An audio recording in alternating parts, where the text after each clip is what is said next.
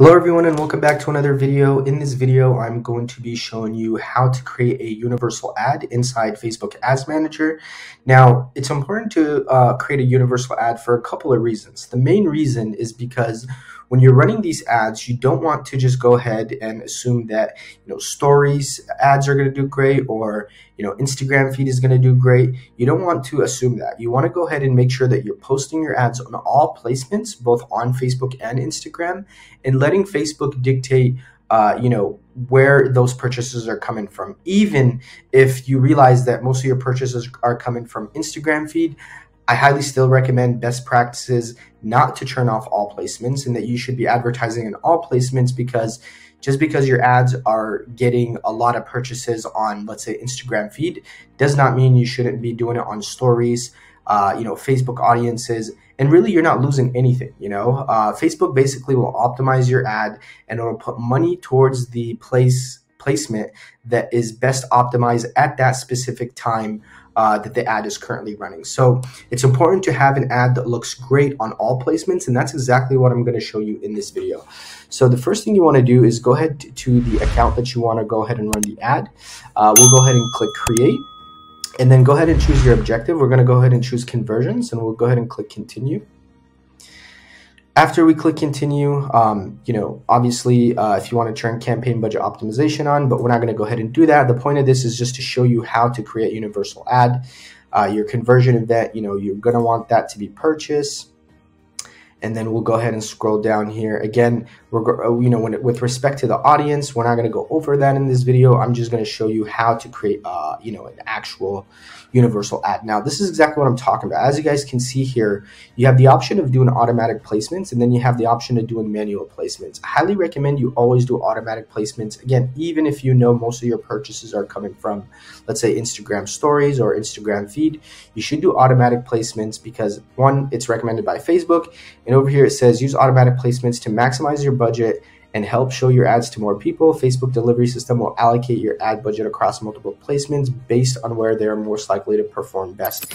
Meaning that just because you have all placements does not mean that Facebook is going to be spending money, let's say, on Facebook networks, and it's not going to get you purchases.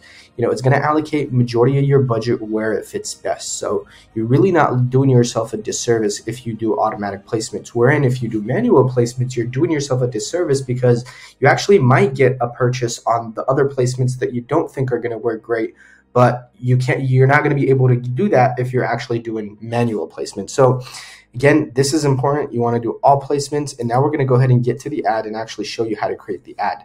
First thing you want to do is make sure that you have both Instagram and Facebook selected. We'll go ahead and turn on ad preview so we can see what the ad looks like. And now we're going to go ahead and start creating the ad. So over here, first thing you're going to do is go ahead and make sure you choose an image. So we'll go ahead and choose this image. We recommend that your image should be a specific ratio, which is Instagram post. I believe it's 1080 by 1080. As you can see here, this is not 1080 by 1080, but I'm going to show you that, we could actually crop it. As you can see here, it gives us recommended for Instagram stories. So I'll go ahead and do recommended. If we do original, you'll see here that, there is gray space right here, right? So we're going to go ahead and make sure we click recommended. And as you can see here, this is how it would look like on Instagram stories. So it'll be a full picture. Same thing here. We have recommended, so we'll keep it at that. If we do it one by one, it'll look a bit closer and it'll be cut off. And again, same thing here for right column. As you guys can see here, it says recommended. If you do original, it looks like that. And again, this is why I'm showing you how to create a universal ad, because this does not look professional, right? As you guys can see here, there's a lot of great space right here. So go ahead and click recommended. But what we'll also do is go ahead and crop the image so it could be focused on what we want. And right here, we want it to be focused on this gentleman's face. So perfect. This is how it would look like. So we'll go ahead and click next. Now, I'll show you exactly what it looks like on all placements, but what we're going to do first is go ahead and manually put the primary text, the headline, as well as the description. Now, it's important with the primary text that, if you have to go super long, if your primary text is super long, that's completely fine. But what I'm trying to show you is, how you can make it super optimal. So this right here is optimal number of characters. So as you guys can see here, this is how it looks like. We're going to go ahead and fill in the headline as well. So with the headline, we don't want it to be super long. We want it to be enough to where it will actually look nice on Facebook as well as Instagram. So actually, the headline will only show on Facebook rather than Instagram. So if you look right here, let's actually go ahead and finish filling this up, and then I'll show you what it looks like. So this is our headline, and then the description. We'll go ahead and get the description, go ahead and copy it, and I'll go ahead and paste it on here. Perfect. And then our call to action is going to be learn more. So now we can go ahead and take a look at what this ad looks like, right? Now, because we're using an image ad, some placements are not going to be available, such as video placements, but let's go ahead and take a look at, the other placements as well. So let's go ahead and take a look at these placements. So it looks like this is not uploading. Actually, this is what we need to do. The first thing we need to do is actually put the URL of the website before we can view it. So we'll go ahead and do that.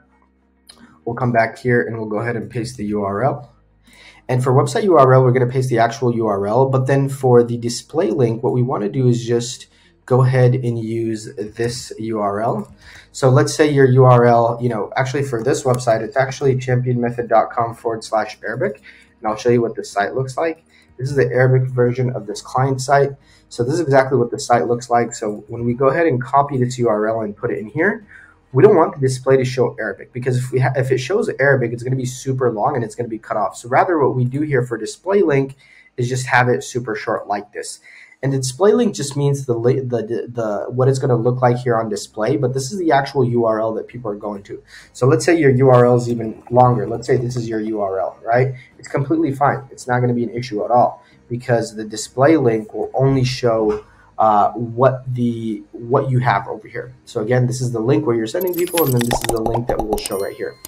Now we can go ahead and start take a look at the preview, and I will show you how this actually is a universal ad and how it looks really nice and professional on all placements. So over here we have Facebook newsfeed.